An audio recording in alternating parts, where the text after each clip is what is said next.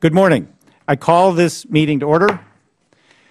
We are joined on the dais today by our colleague, Congressman Jim Matheson from Utah, who will introduce one of our witnesses. Mr. Matheson is a lead sponsor with Congressman Charles Boustany of Louisiana of the House bill to repeal the provider's fee. As of this week, I believe that bill has over 150 co-sponsors, and I am proud to be amongst them. Thank you for your leadership, Mr. Matheson. I want to welcome all of our witnesses. We look forward to your testimony. A special thanks to Dean Norton, President of the New York Farm Bureau from Elba, New York, which I am honored to represent. Today, we meet to examine the health care law's new annual fee on health insurance, which was included as a way to finance the health care law. Beginning in 2014, the law assesses a fee on health insurance providers, which across the industry totals $8 billion. And increases to $14.3 billion in 2018 and will continue to increase every year thereafter. The nonpartisan Joint Committee on Taxation estimates the fee will exceed $100 billion over the next 10 years.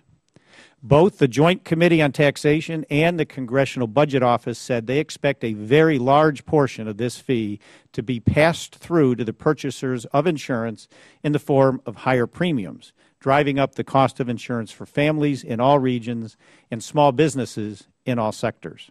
Why is this a problem for small business? The health care law exempts self-funded plans from the fee, but it applies to fully funded ones. Small business owners typically do not have a large enough pool to self-insure, so they face the higher premiums in a fully funded group plan, precisely the plans to which this tax applies. Of course, small business owners with more than 50 full-time equivalent employees do have the choice not to offer coverage, but then they pay the $2,000 per employee employer mandate penalty. In fact, a March 2013 study released by the National Federation of Independent Business Research Foundation estimates the fee will raise the cost of employer-sponsored insurance by 2 to 3% in 2014, imposing a cost of nearly $2,000 per family by 2020. The study also predicts that the price increases caused by the fee will reduce private sector employment by up to 262,000 jobs by 2020, with the majority of the losses falling in the small business sector. We're pleased to have a witness from the NFIB here today to discuss the study's findings in greater detail. We will also hear from small business owners about the burden of the fee. The Joint Committee on Taxation has said the fee is essentially an excise tax based on the sale price of health insurance, so it is not tax deductible. The Joint Committee estimated that repealing the fee will be the effect of stopping the 2 to 2.5% increase per year, and eliminating the fee would reduce the average family premium in 2016 by $350 to $400, which represents the increase that would otherwise occur. To put this issue in context, we note that according to the U.S. Chamber of Commerce quarterly small business survey, the numerous requirements of the health care law are now the biggest concern for U.S. small businesses, bumping economic uncertainty from the top spot after the past 2 years. These are the small businesses, our nation's best job creators, that we are relying on to bring our still anemic economy back. They are the same small businesses whom we are asking to shoulder more and more mandates, taxes, regulations, and cost increases. Again, I want to thank our witnesses for being here today, and I now yield to Ranking Member Hahn for her opening statement. Thank you, Mr. Chairman. So before we deep dive into examining the possible impacts of this one part of the health care law, it's important that we step back and I think remember that the Affordable Care Act has done a lot to make health insurance more affordable, more dependable, and more meaningful for American families and businesses. Under the Affordable Care Act, children can no longer be denied coverage because of a pre-existing condition. Parents can keep their son or daughter on their insurance until age 26. Insurance companies are forbidden from canceling a policy for someone who's gotten sick or been hurt just because they had a typo on a form a decade ago. If an insurance company spends too much of the money it's paid on things that aren't about quality health care, it has to refund its customers. The ACA empowers small businesses in the health insurance market through the exchanges and offers significant tax credits to support health insurance for some of the smaller small businesses.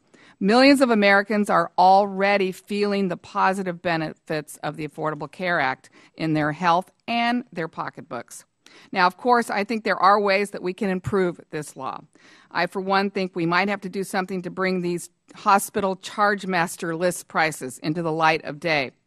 But as we move towards the implementation of some of the biggest components of ACA next year, there may well be some things we need to do to adjust and correct issues that come along. Today, we're examining how one component of the law, the tax on health insurance companies, may have an undesirable impact on consumers, including small businesses, in the form of increased premiums. As we examine the problems this fixed fee could pose, it's important to understand the origins of the provision. It was meant to raise $90 billion from insurance companies, not their customers.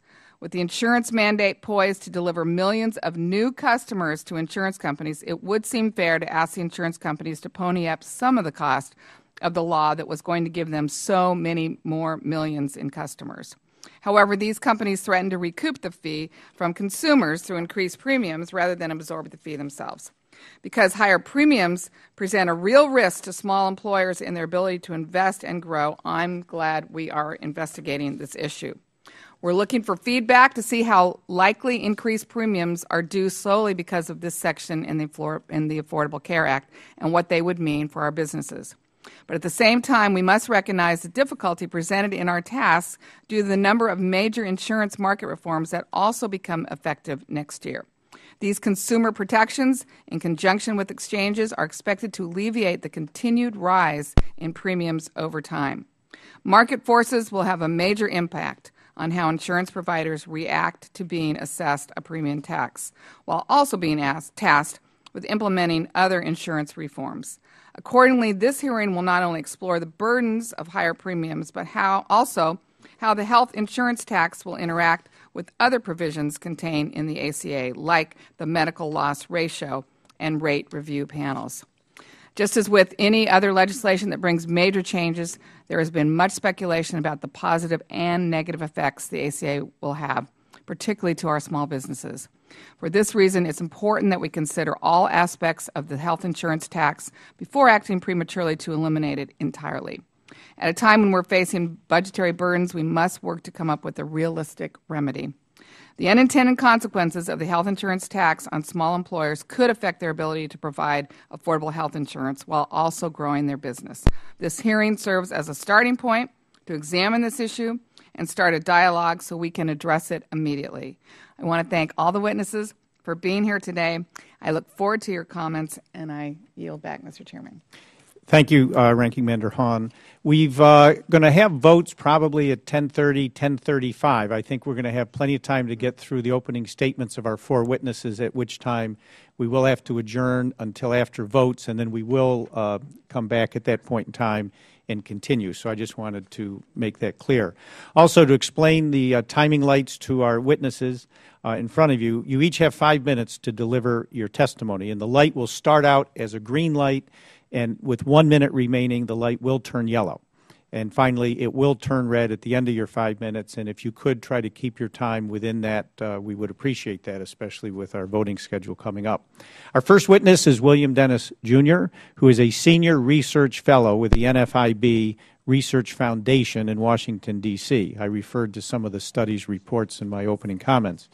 Mr. Dennis has directed the NFIB Research Foundation since 1976. Welcome, Mr. Dennis. You have 5 minutes to present your opening testimony. Thank you very much, Mr. Chairman. I'm accompanied today by Michael Chow, who's a senior policy analyst with us who actually did the simulation itself. So if we get too deep in the weeds, why I have my technical expert with me. I also am going to strike some of my initial comments, since you very well described what we're talking about here and that kind of thing. But let me just kind of summarize what the health insurance premium tax is. It has 4 characteristics. It's large, it's highly inequitable, It's non-transparent, and it cascades. And so, in effect, what it does is raises the costs for smaller businesses. It worsens their competitive position, and ultimately, it gives those small business owners without health insurance another reason for not providing it to their employees. The simulation which we have is attempt to determine the economic impact. We used a BSIM module of something called the REMI model. Now, the REMI model is a very standard, common model used by many folks.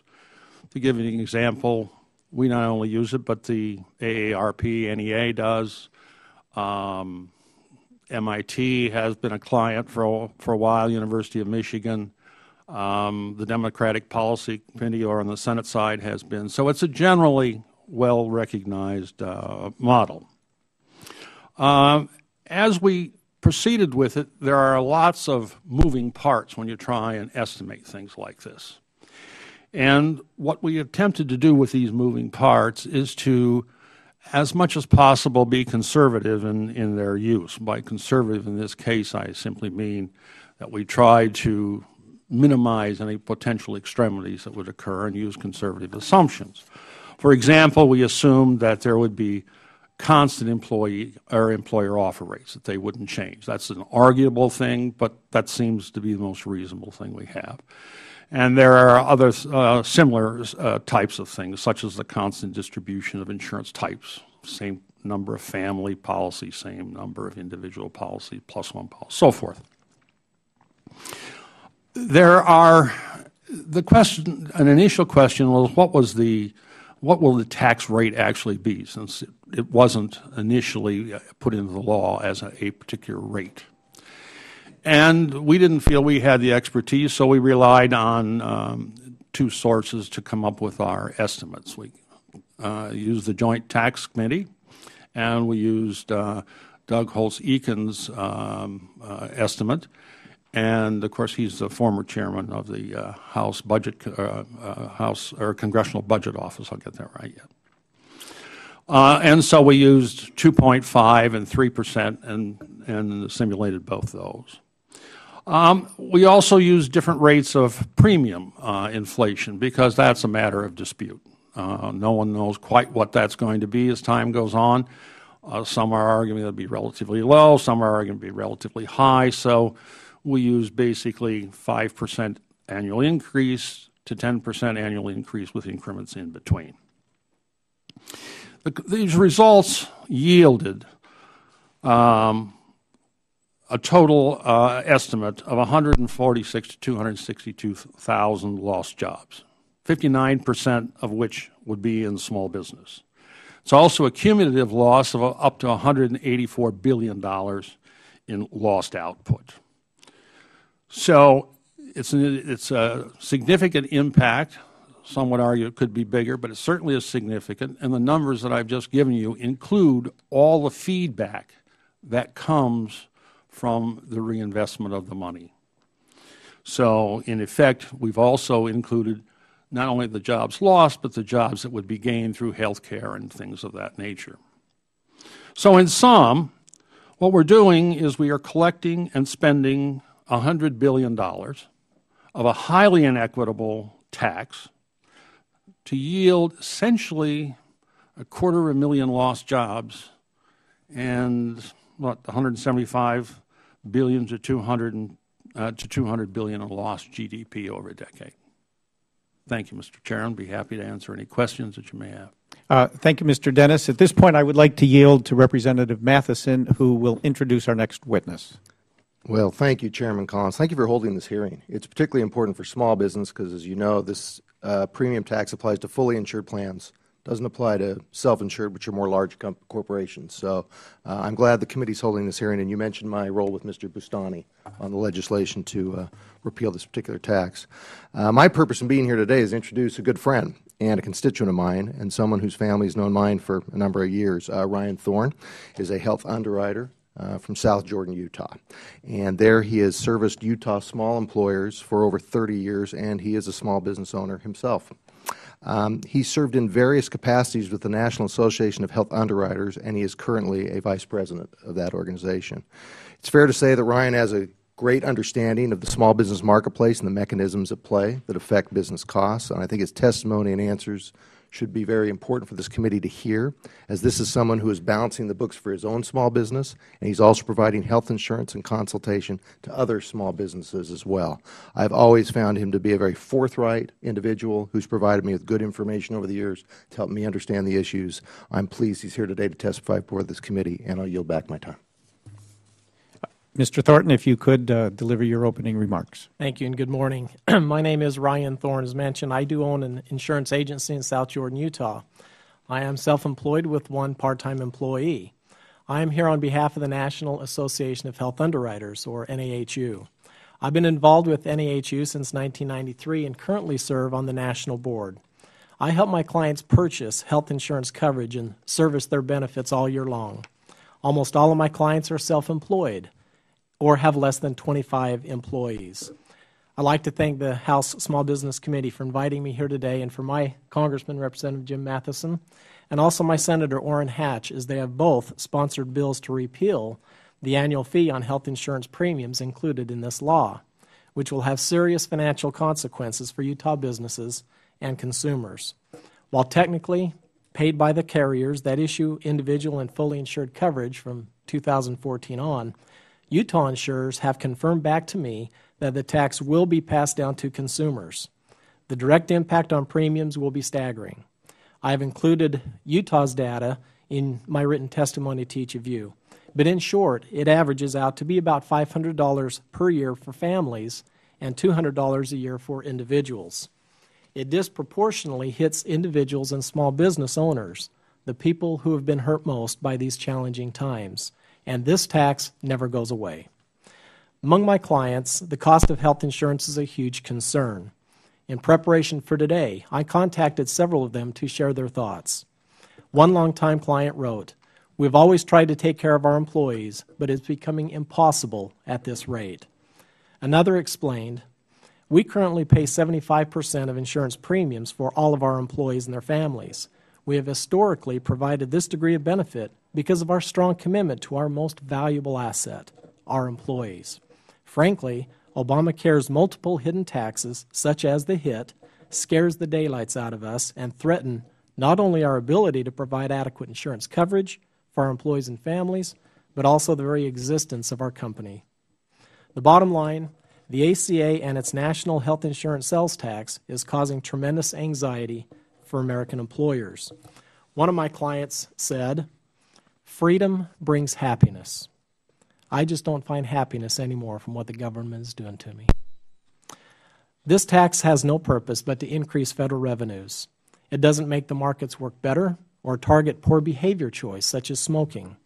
It's a huge expense for individuals and small businesses, larger than the device and pharmaceutical taxes combined. The members of NAHU and I believe it's inherently unfair to finance health care reform by taxing people who are doing the right thing by buying private coverage. I've made my living for nearly 30 years helping people buy private health insurance. So I know when prices go up, people buy less or simply forego coverage altogether.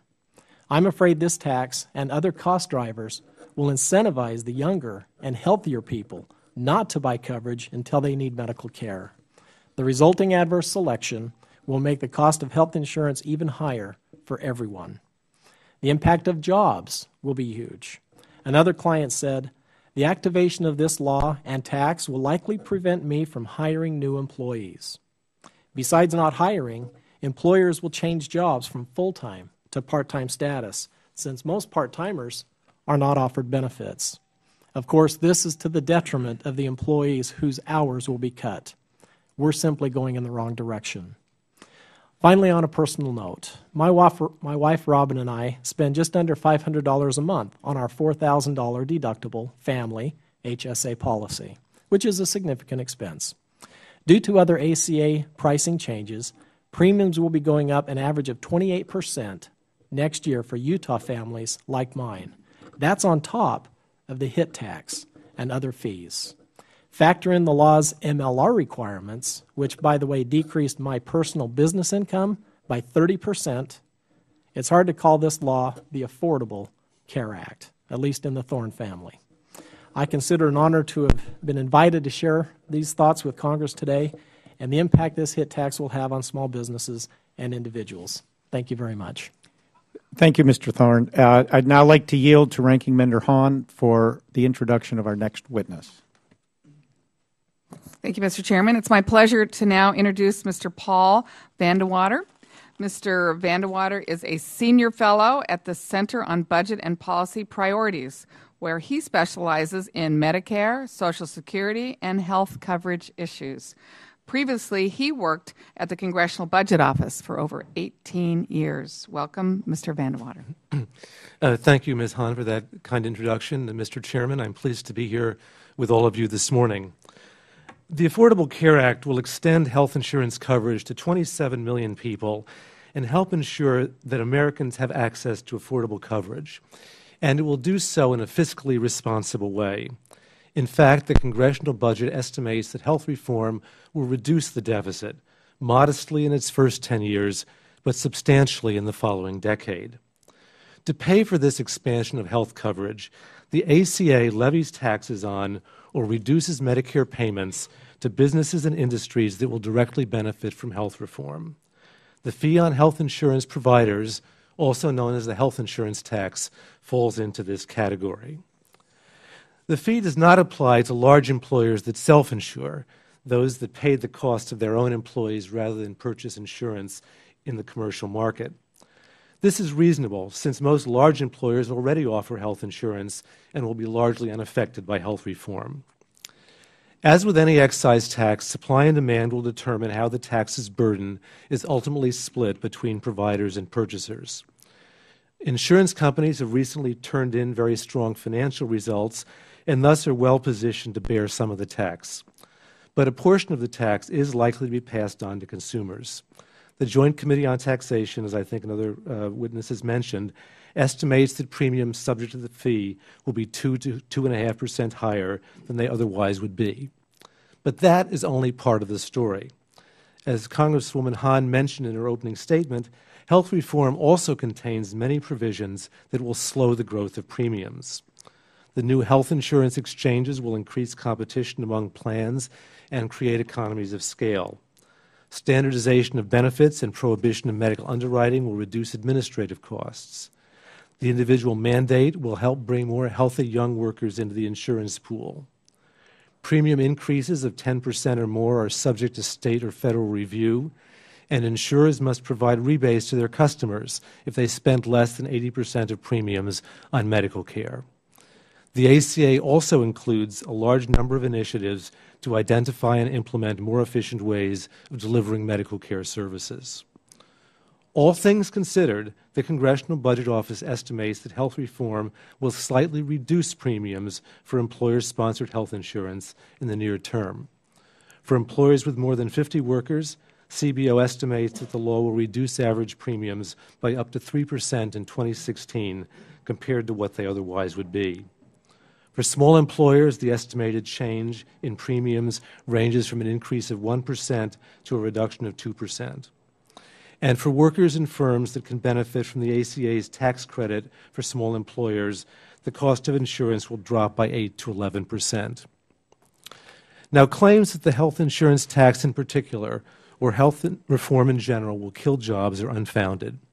The Congressional Budget Office foresees only a small net reduction in labor supply, primarily because some people who now work mainly to obtain health insurance will choose to retire earlier or work somewhat less, not because employers will eliminate jobs.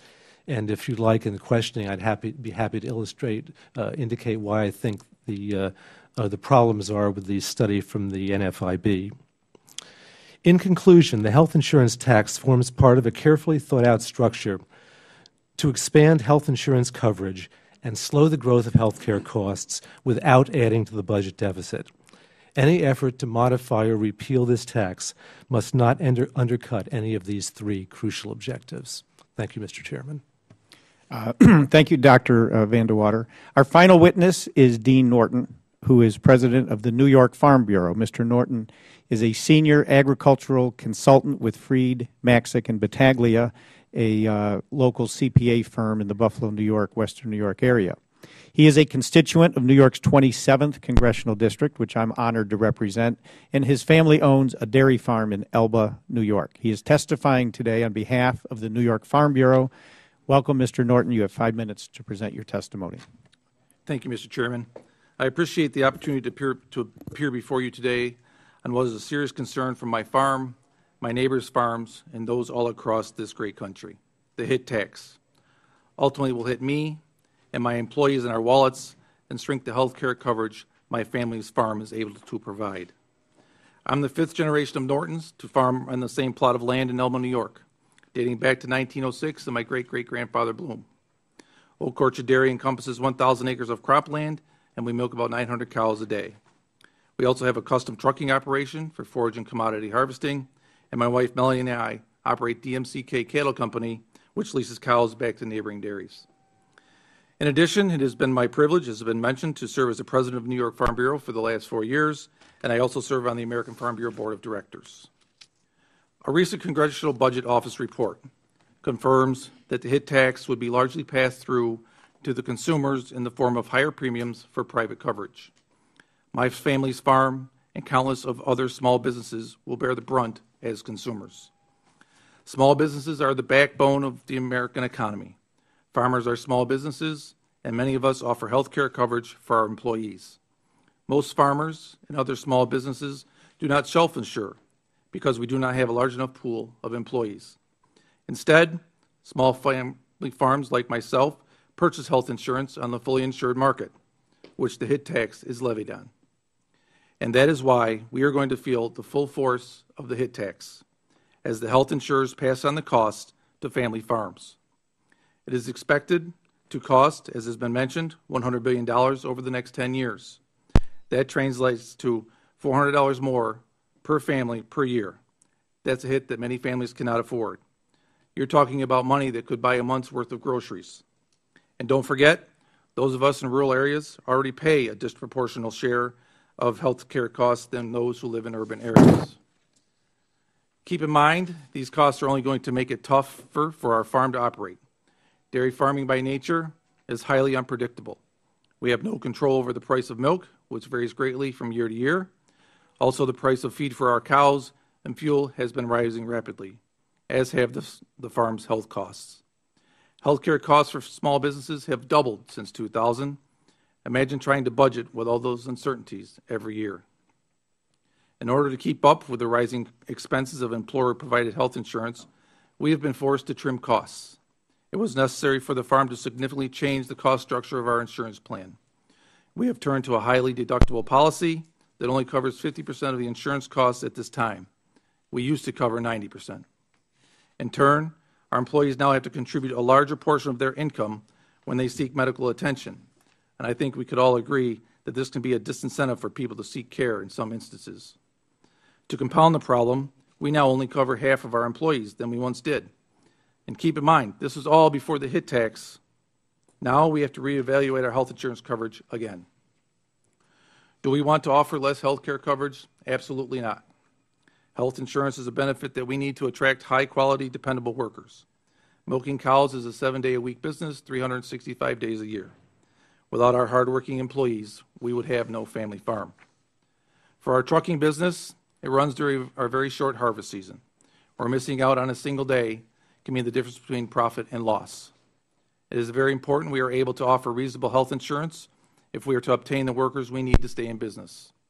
Just as important, it is good for our employees, their families, and our communities that we keep them healthy. The HIT tax will hurt the very people that it was intended to help. It means that it will be harder to afford health care for my family, my employees, and for farms across this country. In conclusion, I would encourage all members of the House Small Business Committee to be sponsors of the bipartisan bill H.R. 763, introduced by Representative Bustani from Louisiana and Representative Matheson from Utah. This bill will repeal the annual fee on health insurance providers that was enacted by the Affordable Care Act. I appreciate the opportunity to share my story, and I look forward to your questions. Thank you, Mr. Norton. We'll start the questions as we watch the clock to see when we may be called out to vote. But I think from hearing the opening testimony, a good opening debate comment might be concerning whether or not insurance companies will in fact attract so many more customers that their profits will skyrocket to the point they don't have to pass much, if any, of this tax on to the consumers, which, as I understand and paraphrase Dr. Vanderwater's comments, was one of the reasons that this tax is levied on the private offerings that most small businesses offer, because, in fact, they're going to get so many new customers, they'll make money, and they'll be able to absorb a large part of this. So maybe I'd ask each of you to comment, because I know my own observations are, especially concerning the young and the healthy, now that the companies cannot charge more than 9.5% of their W-2 wages. And Mr. Thorne, you might comment on the fact there is no longer just a pure single policy. Those policies have to include the dependents of the family. So we used to have single family. Now we've got single plus dependents, which is a more costly policy, and then the wife or the spouse come on board. So you might speak to that. My concern is just the opposite. There will be fewer and fewer policies. The young and the healthy will, in fact, understand that they can drop health insurance altogether, and because there's no penalty for pre-existing conditions, why would they have health insurance at all? And also, companies are likely, as I've talked to them, take employees, drop them to part-time so they won't get insurance, which certainly would have fewer policies. And then, lastly, the cost of the penalty at $2,000 is less than most companies pay, and you might see a significant number of companies dropping health insurance, again, which actually would reduce the number of customers, not increase them, as Dr. Vanderwater testified. But, all four of you in good open debate, and that's why we're here. If you could comment on some of those, start with Mr. Dennis. First of all, I think a lot of us are operating on a good deal of speculation, quite frankly, because what we have seen as time goes on is that we keep asking small business people what they're going to do and so on and so forth. A lot of them really don't know what's going on yet. But those that we engage and talk to tell us, indeed, that of those that don't have it, they're less likely to have it. Those that do are casting about for ways to get out from underneath a lot of this. Most of them don't want to get rid of their health insurance. But I think over the longer period, by the come push to shove, it's our judgment that in all probability it will decline. How much, I don't know. Thank you, Mr. Dennis. Mr. Thorne, as someone who is selling these policies, we'd be interested in your comments. It's interesting as I meet with clients every day, and the underlying concern is the uncertainty, as was just mentioned. They're literally scared to death as to the unknown. I mean, they're trying to do the right thing for their employees, but they're looking at this huge expense going, how my margins are already so thin. Bring on another $500 hit tax, sure, I'd love to.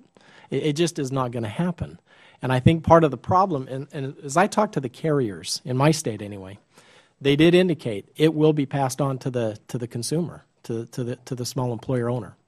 And so I think we have a trickle-down effect. So if that tax is passed down to the consumer, and all of a sudden we've got more people opting out because I can't afford this anymore, that $500 just put me over the edge, you're going to have less revenues coming into the insurance carriers, okay?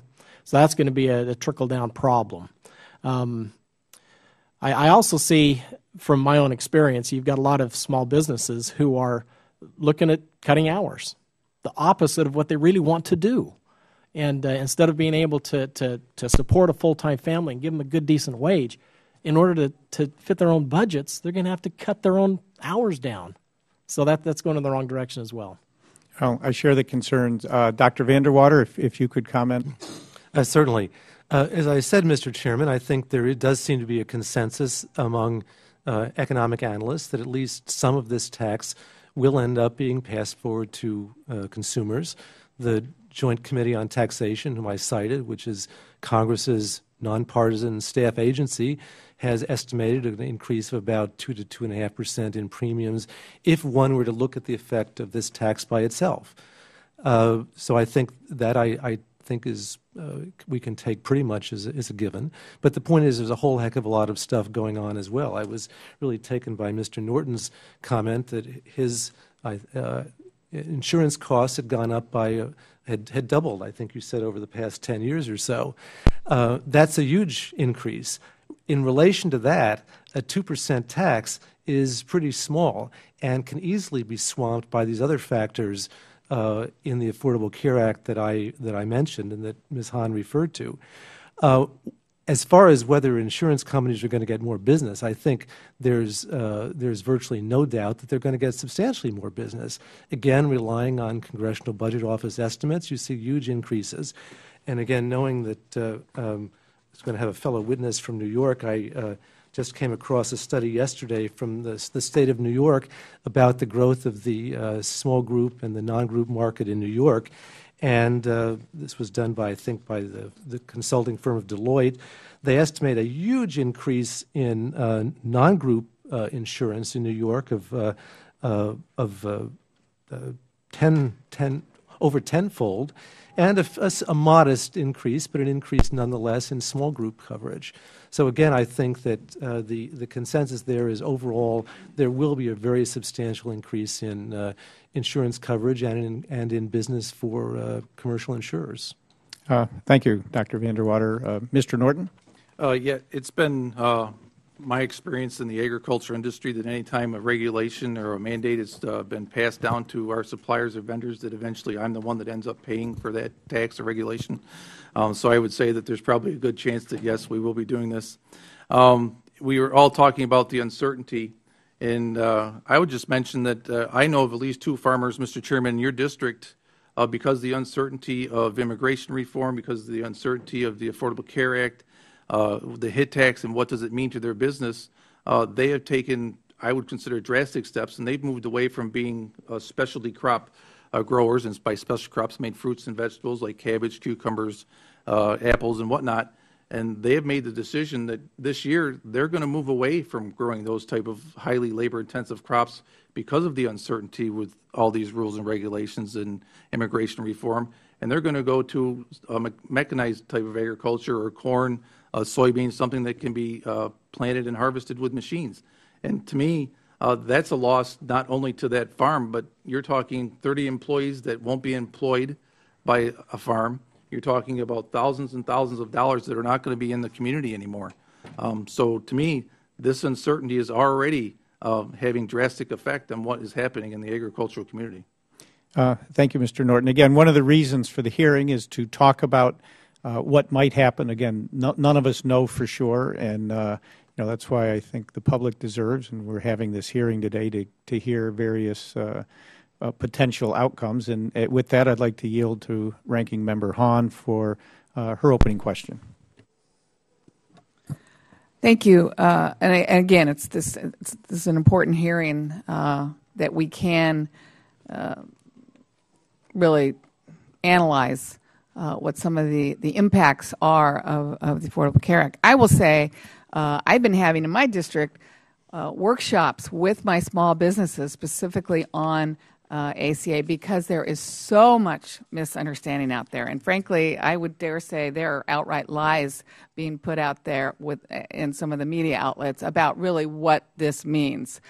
So I've been holding workshops so that we can walk small businesses through what this means. Now in California, we're ahead of the game because we're ready for the exchanges. We're on top of it, and we think it's going to be valuable and beneficial to small business. And let's remember, less than 1% of small businesses will be under the mandate of the Affordable Care Act to provide health insurance. So, but that doesn't change those of you who want to provide health insurance, which I applaud, and then what this new tax will mean in terms of higher premiums. What I want to do, Mr. Vanderwater and Mr. Dennis, is maybe talk about that huge disparity that both of you talked about in terms of job losses as a result of this. I don't know if it was a result of ACA or a result of just this tax. want to hear that. And, by the way, when we're talking about job losses, we've been told that sequestration will result in 750,000 job losses. So, around here, there are some decisions that have been made that have resulted in job losses. So on top of that, I'm real interested to know what the big disparity is on the number of jobs you think will be lost as a result of this. And maybe, Mr. Vandewater, you kind of said you would be willing to, Sure. to explain it. As I indicated, the Congressional Budget Office has taken a look at the overall effect of the Affordable Care Act and has concluded that the effect on employment overall would be negligible, and in fact, to the extent that there is any effect at all, it would result from the fact that some people who are in effect hanging on to jobs in their older years simply to hang on to health insurance coverage would be able to retire earlier, spend more time with their grandchildren, whatever, because they would have alternative sources of health coverage available that weren't tied to their employment. Now, with regard to the NFIB study, obviously the model that they use is very complicated, and I can't say that I can follow all of the moving parts. But I have a couple of suspicions of what's going on here. First of all, although Mr. Dennis talks about the proceeds of the tax being reinvested, it's not entirely clear to me that the model is taking account, or the assumptions that were input into the model are taking into account of all of the spending that results from the tax, because to the extent that there's money that's being collected through the tax but being spent not yet ignored in the model, you could end up with job loss because of that. I'm also concerned about what the model is maybe assuming with respect to the effect of premiums on wages. Again, as an economist, I would believe that to the extent that people get health insurance coverage, that's part of their compensation package. It's a compensation just like wages, and to the extent that employers are paying more compensation in the form of health insurance, over the not too many years that people will end up with less cash compensation. So to the extent that compensation is unaffected by the cost of health insurance, as I think it would be, it's very hard for me to see why this particular model should produce anything in the way of job loss. Thank you. It's an interesting angle to talk about the people who really only have jobs for the health insurance as being one angle of that. I had a friend who got married to the wrong person just so she could have health insurance. So we'll also have a lot of less bad marriages as a result of this. Mr. Dennis, explain. We didn't model the bad marriages, I'm sorry. But the first thing on the spending item, yes, it all is required by the law, by the way the thing is constructed, that you have to put it all back in. You have to put it back in the industries in which it's presumed it will go into. So we assume that this would be spent most part on health care with a little bit on insurance, I believe is the way we put it together. So that answer is yeah, there's all spending. The second thing is the idea of pass-throughs and pass-throughs of these things in terms of lower compensation. And so, in effect, we get a net wash on that. And there's some truth in that. There's only, and again, I can't do all the technical, equations and all that sort of thing they got in there either. But I think there is an allowance for that. And some of it goes through and some of it doesn't. Okay, thank you. Okay. Thank you. At this point, I'd like to yield to Representative Hulskamp for 5 minutes. Thank you, Mr. Chairman. I didn't know we'd get to questions before we went to vote, but I appreciate the opportunity. Gentlemen, thank you for being here. I appreciate the opportunity to visit with you. First, I want to read a constituent email I have received and ask you a few questions about that. And dear Tim, or dear Congressman, I appreciate all your efforts against the health care plan, and now more so than ever, I want to tell you my story in case any personal stories will help you in your fight against that horrible law. and this is from Kathy. I was recently notified by my insurance company that they will be closing their doors, going out of business on December 31st of this year due to the Obamacare sledgehammer that will be coming down on everyone as of January 1st, 2014. Not only am I losing my and my children's insurance coverage, I am losing people who have become my friends. And then she describes this insurance company was with the family throughout a loss of her husband through cancer, and this is just not one letter we received. This is something I received from many folks of that she was happy with her health insurance coverage, and she has lost that. And we talk about the facts and figures that are in here.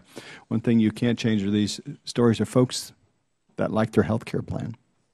Congressional Budget Office estimates that 7 million Americans will lose their employer-based health care coverage. Apparently, even if they liked it, they don't get to keep it. 7 million.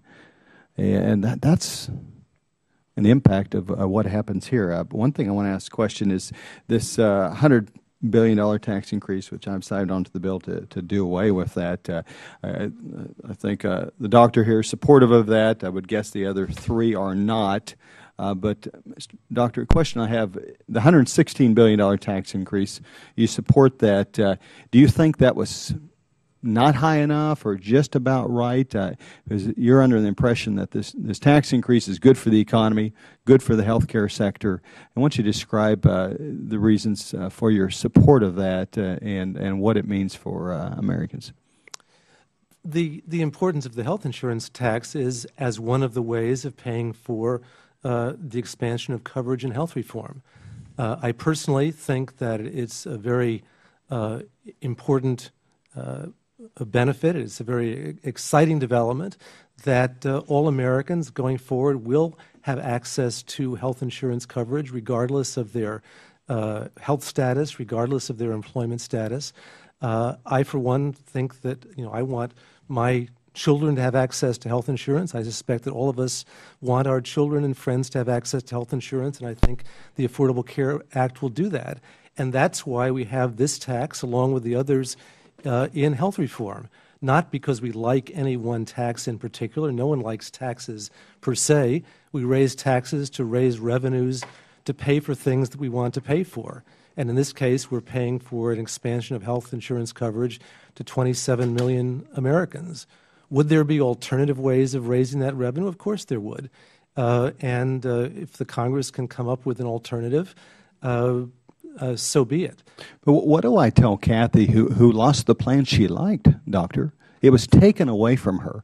She had a decade-long relationship with this company, and it's worked well for her. And you've come in here with this law, not you or the Congress and the President, and says, sorry, that's no longer a choice you have anymore. And she's very upset about it. What do I tell her? Well, there's no evidence that what's happening to this company is as a result of this particular tax.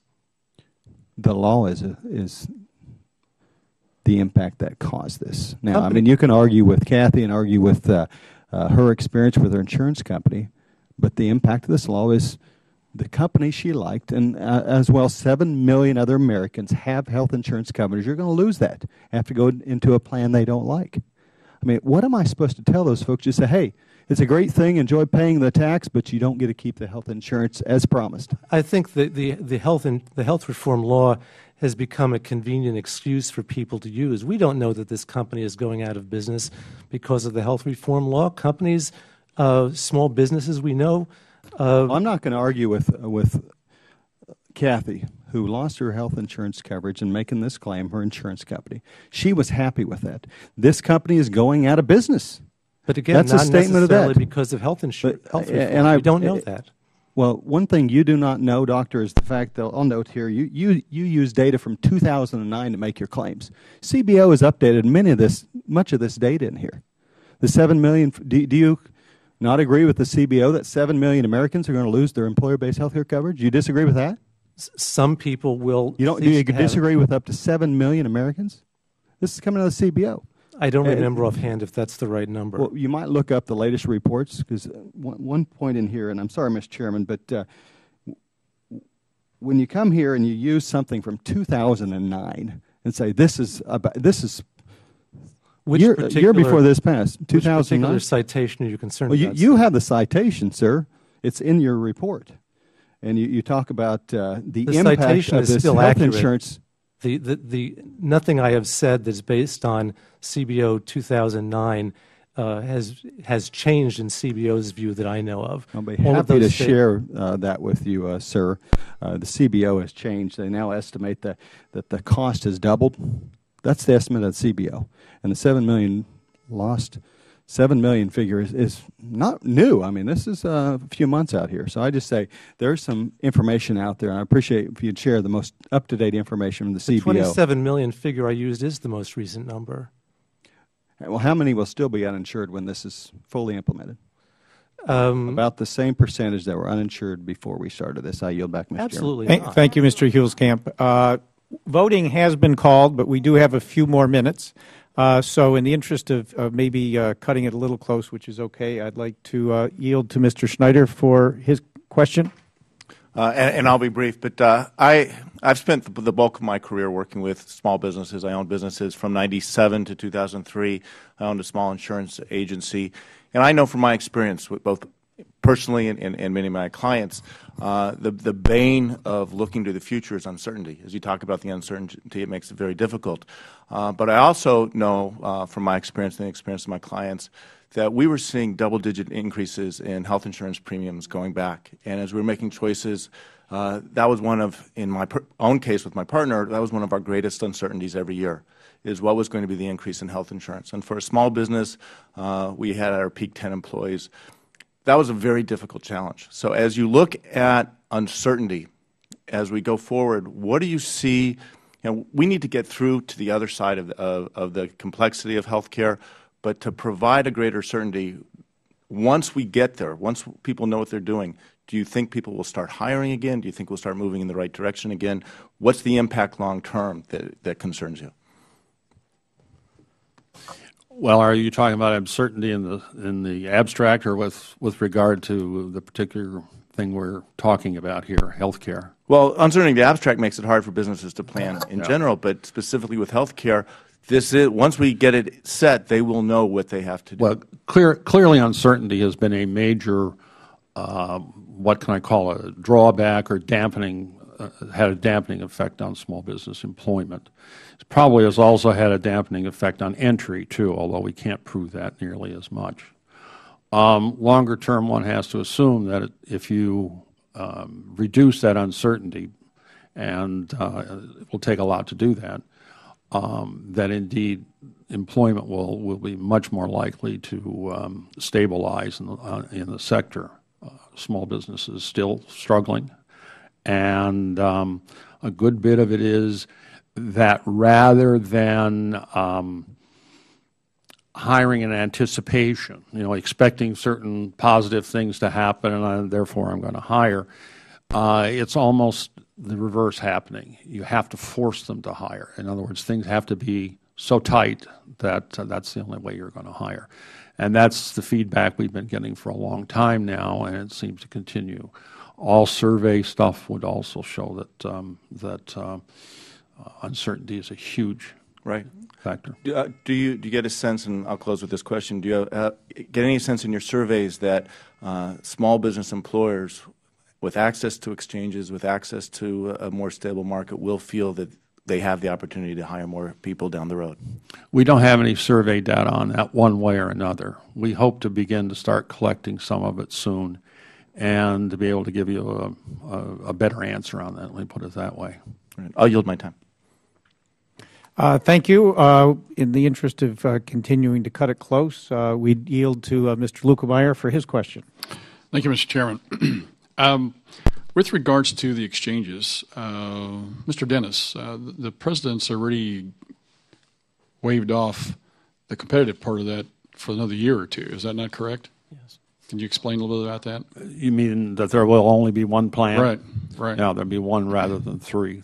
So as a result of that, where's the competition that's supposed to be driving down price? Well, you wouldn't necessarily have to get your insurance through the exchange. I mean, you could, but Okay. you don't necessarily have to. So presumably there will be other plans. What kind of effect is that going to have on the small business folks trying to find insurance? Well, it will be, I mean, they'll have fewer opportunities than they would have in the past. What does that usually mean when you have fewer opportunities? More expense and, and less quality, let me put it that way. One of the things that I've talked with my small business folks at home is that whenever they're looking in the 40 to 150 range about how they're going with employees, how they're going to be able to afford this. You know, they're looking at going to part-time with some of these, going temps in some of these, even dividing their companies in two, having two separate companies to try and slip underneath this. Whenever these people are go down to 28 hours or 30 hours or whatever it is, those people are going to find insurance on their own. Is that not correct? Yeah. Okay. If you're a young person that's being laid off and you're healthy, Mr. Thorne, what's your experience with young people who have to make a choice between paying rent, making a house payment, making car payments, paying the rest of their insurance, and now they have to figure out how they're going to afford health insurance on a reduced budget? What's your experience with that? Or go on a date. Now go on a date. Yeah, and the young healthy immortals, we call them. Maybe they'll get married, like Miss Hahn's friend. Maybe let's hook them up. There you go. No, I think that's a very real concern. And in our state of Utah, we've had up to age 26 for a long time, for a number of years. So part of the ACA, I think that's a good thing. I look at a lot of these young kids who are going to school. The last thing in the world they can afford is health insurance. Be able to stay on their mom and dad, that's a good thing. But for those young folks, let's take a single parent with a child or two. You're 30-some years old. You've got you're a wage earner. You can pick out whatever occupation you want to, but you're a wage earner, and suddenly now you don't have your receptionist at your insurance agency, for instance, and suddenly you get your hours cut back. You've got two employees. Let's say now you cut them both back 28. So you got part-time employees. You don't have to supply their insurance for them. What happens? What's the economic effect when people have less money to spend, Mr. Dennis? Well, I mean, if you have less money to spend, you don't purchase things, right? Well, yeah, you're going to prioritize them. Let's put it that way. If you have less money, and if the insurance is taking more money out of your pocket, and you have less money to spend, that's less money to spend in the rest of the economy, is it not? Well, someone's got it somewhere. I mean, the insurance companies are going to take it out and send it to the government, so the government's got it, right? Exactly. Okay, so where does the economic benefit of this? Or is it going to be a plus or a minus? Well, I'm getting a little lost on some of this. I'm sorry, sir, but okay. My basic where I'm headed with this is the insurance costs are sucking more money out of the economy. There's less money for the individuals and businesses to spend, and therefore there's going to be less money spent in the economy. So the effect would be. Well, I'm not. No. There won't be any less money spent. It will be who is spending it and what is being spent on. Okay. Who can best spend a dollar, the government or private sector, and get a better return on it? I'm very much biased toward the private sector. Thank you for your honesty, Mr. Dennis. I think that, in the interest of time here, I'll stop there, so we need to go vote. But again, I thank you each for being here today. I appreciate your willingness to spend some time with us and give us some real-world examples of some of the effects of this tax on small business. Thank you. In the interest of getting out to vote, we will adjourn this briefly until we're back. It could be 30 to 45 minutes. There are a few more questions, and I think to get those on the record, we will reconvene after voting. I thank you for your understanding, and we'll be back as soon as we vote. This meeting is temporarily adjourned. Thank you, Mr. Chairman. We call the hearing back to order, and in the interest of time, I'll certainly defer to Minority Ranking Member Hahn for a couple of questions, so she might catch her flight. Thank you. Mr. Chairman, so Mr. Vandewater, the ACA included provisions requiring rate review panels and the medical loss ratio requirements, both intended to protect consumers. Can you please explain the interaction between the health insurance tax and consumer protection provisions like these? Yes, thank you, Ms. Hahn.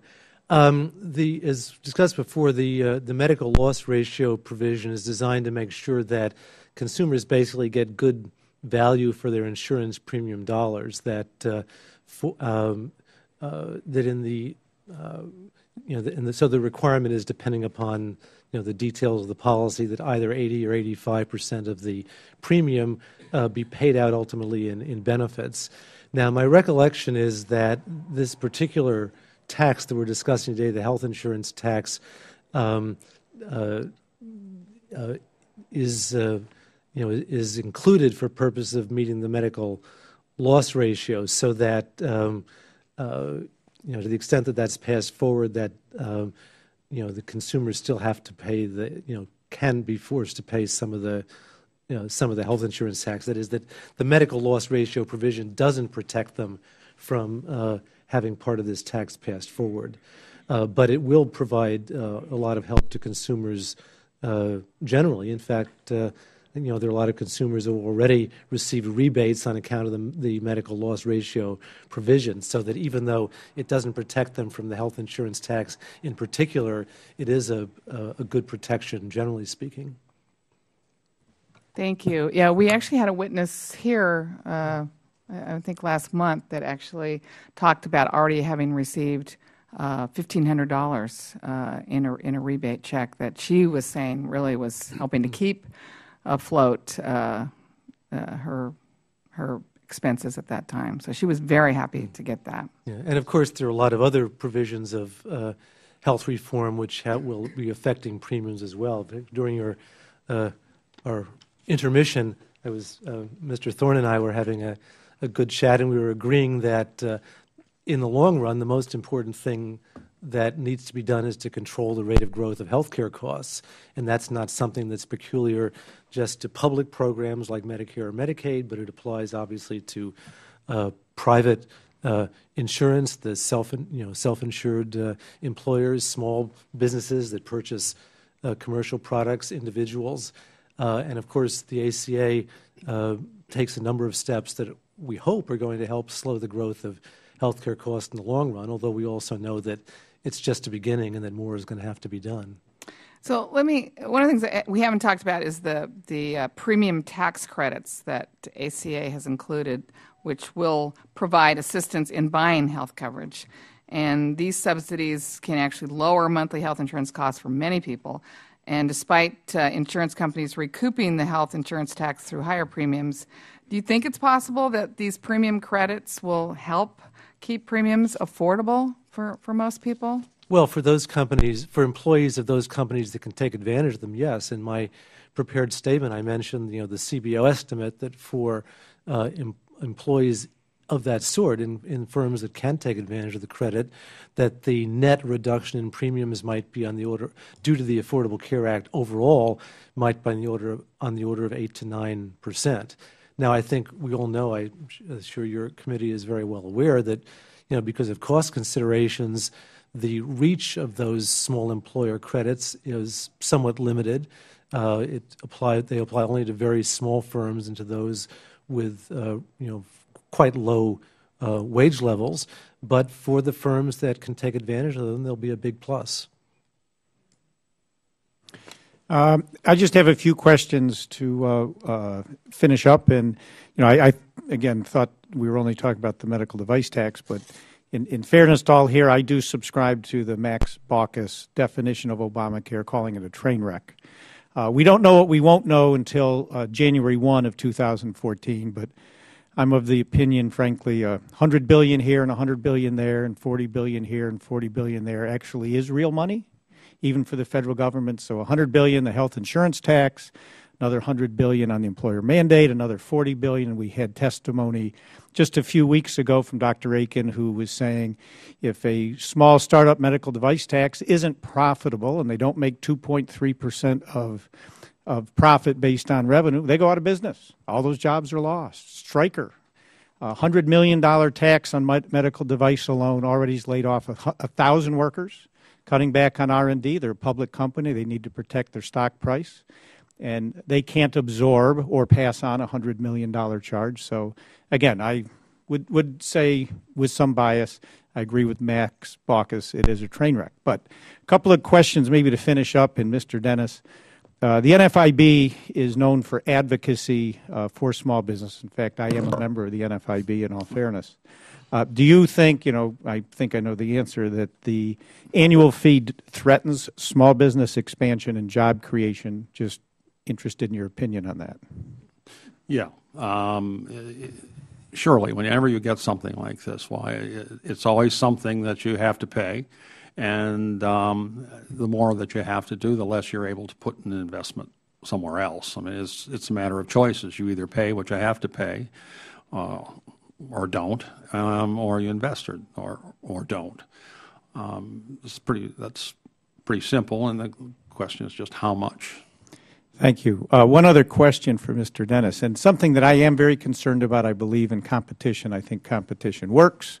I don't think the government should pick winners and losers, and I don't think the federal government should put small businesses at a disadvantage, whether it's currently today a higher tax rate, marginal tax rate for pass-through entities than we have for big corporations, 39.6% for small business, 35% for big corporations, the first time I know of in history that small businesses are taxed at a higher rate. But I'm more concerned about the fact that a lot of big corporations, most are self-insured. Yeah. So my worry is on the competitive impact. A lot of small businesses, certainly they compete product line by product line with big corporations.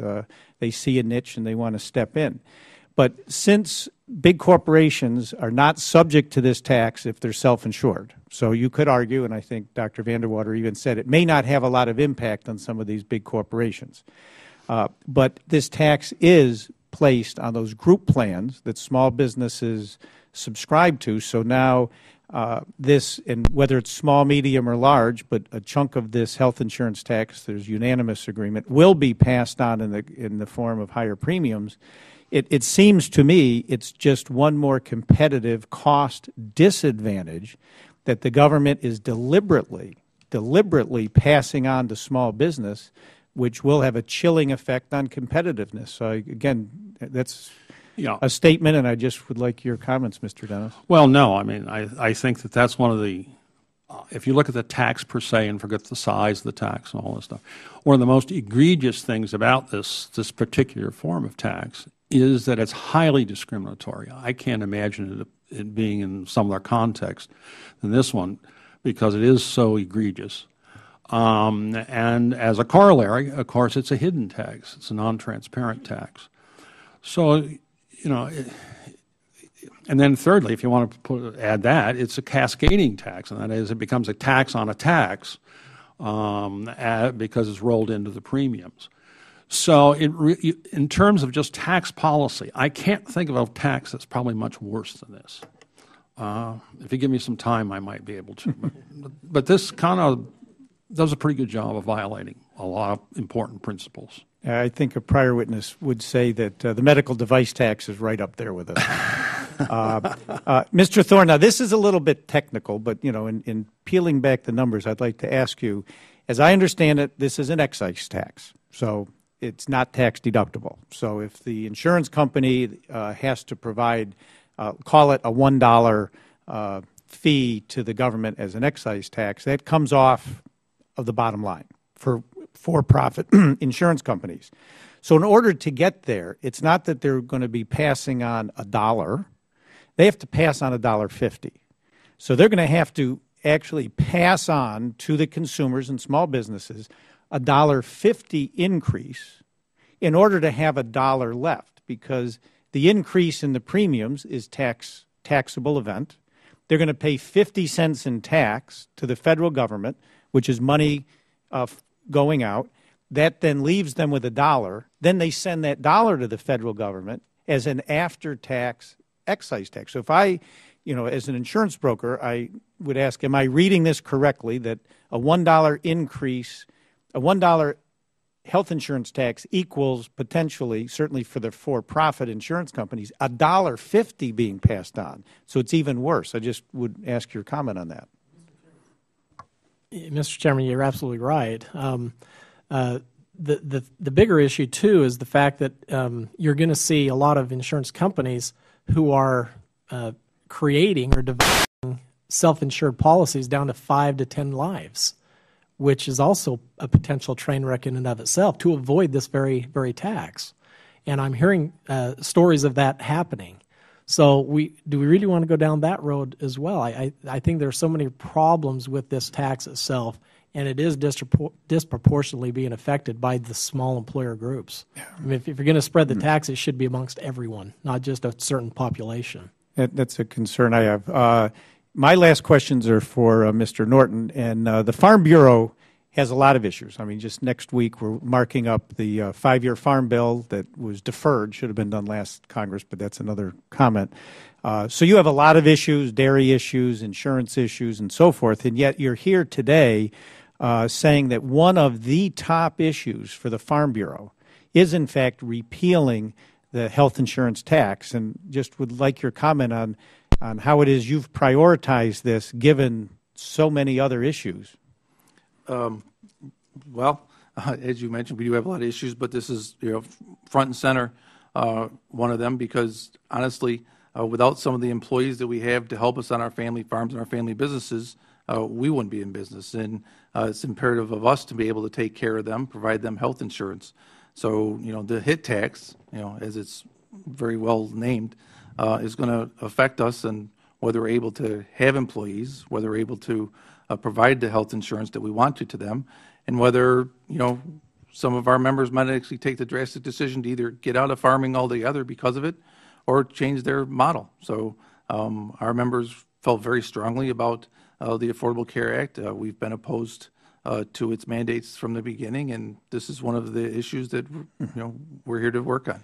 And I'm sure you deal with the other farm presidents around the country, so certainly New York is New York, but could I get your comments on whether your counterparts across the United States share this same view? Well, I'm one of 51, including Puerto Rico, and as you well know, we get together every year and have a meeting of delegates to decide our policy, and this was one of those issues that we discussed and decided in January, and we all agree that it's important that we take care of this issue and that we speak up about the cost that this mandate is having on us and what it's doing to our farms and possibly driving us off of our farms. And certainly the Farm Bureau is a nonpartisan, bipartisan group. Yes, nonpartisan, bipartisan. We work with both sides of the aisle.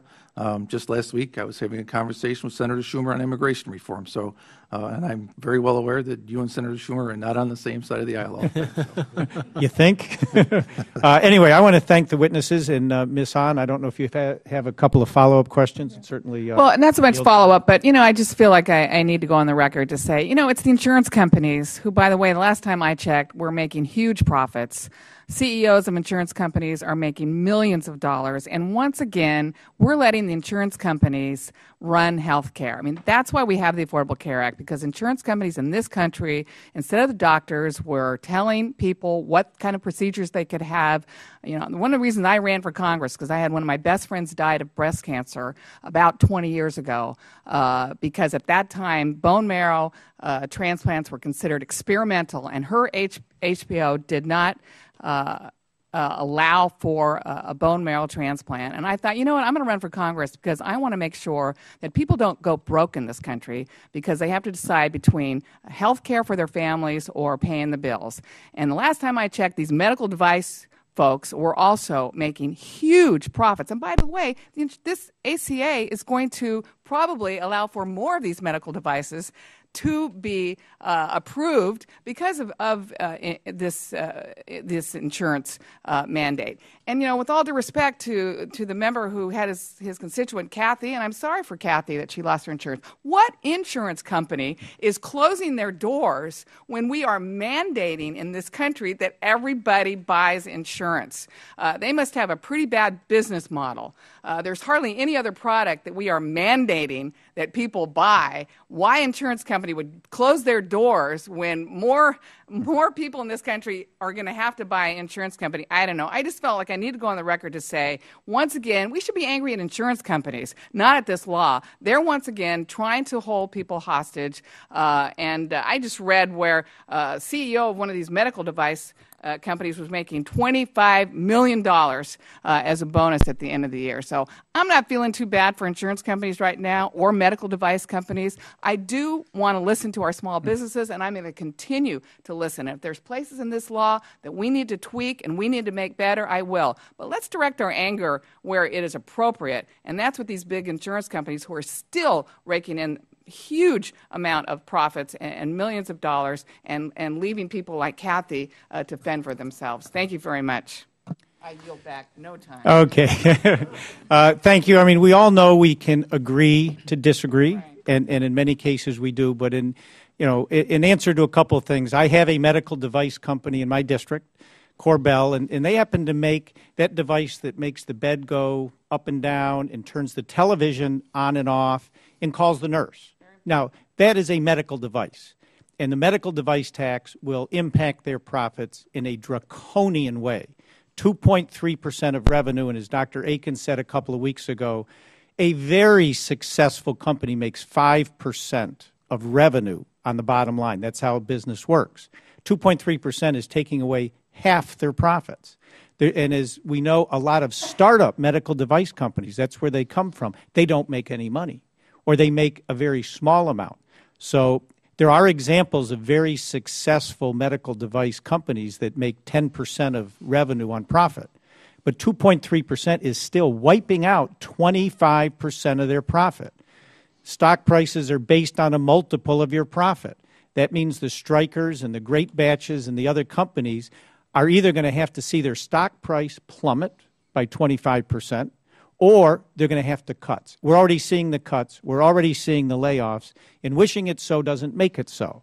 And the idea that insurance company, that we have a mandate here, the problem is, what is a mandate? You must do something. Well, that is not what the ACA is, because for $95, an individual can beg off. And for $2,000, a company subject to the ACA can simply deny coverage. The young and the healthy, if they don't subsidize the sick and the old, and I think there's everyone that understands it's the young and the healthy paying into a system that subsidize the old and the frail, all of a sudden the penalties for the young and the healthy not having insurance are gone.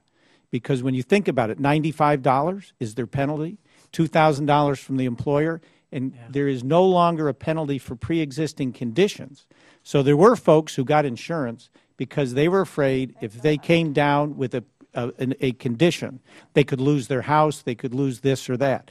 There is no longer a penalty for pre-existing conditions. There's a $95 cost to get out, and if the insurance is $15,000, I am afraid, only time will tell, and Mr. Thorne hopes this won't be the case, you're going to see the young and the healthy dropping insurance like there's no tomorrow, because there's no ROI, so to speak. I've met with the American Health Insurance Providers Organization. They're already seeing the young and the healthy drop their insurance because the cost is very low. The risk is no longer there. And all I can tell you is, in my case, I buy a new car, I get collision insurance in case I wreck the car. Now, if you told me after I wreck the car, I can sign up for insurance, I'm not going to get the insurance until I wreck my car, and I won't be buying collision insurance on my new vehicle, and there's a big correlation with that in the ACA. And we'll be seeing how this plays out, but it's not as easy to use the example of insurance companies making millions. I can assure you in Western New York that is absolutely not the case, and I can absolutely tell you our CEOs don't make $25 million. But again, we'll set that aside. I want to thank the witnesses for coming here today. This is certainly a controversial topic. We're going to see how this plays out. This is just one more step in getting 4 great witnesses to give us input. Some of it we agree on. Some of it we'll have to see how it plays out. Thank you. The subcommittee will continue to monitor the implementation of this health care law and the impact on small businesses. I'm sure we'll have some other hearings. And following this hearing, I do plan to send a comment letter to the Department of the Treasury on the proposed rule. They're in charge of implementing the fee. So with that, I ask unanimous consent that members have 5 legislative days to submit statements and supporting materials for the record. So without objection, so ordered. This hearing is now adjourned. Thank you. Thank you.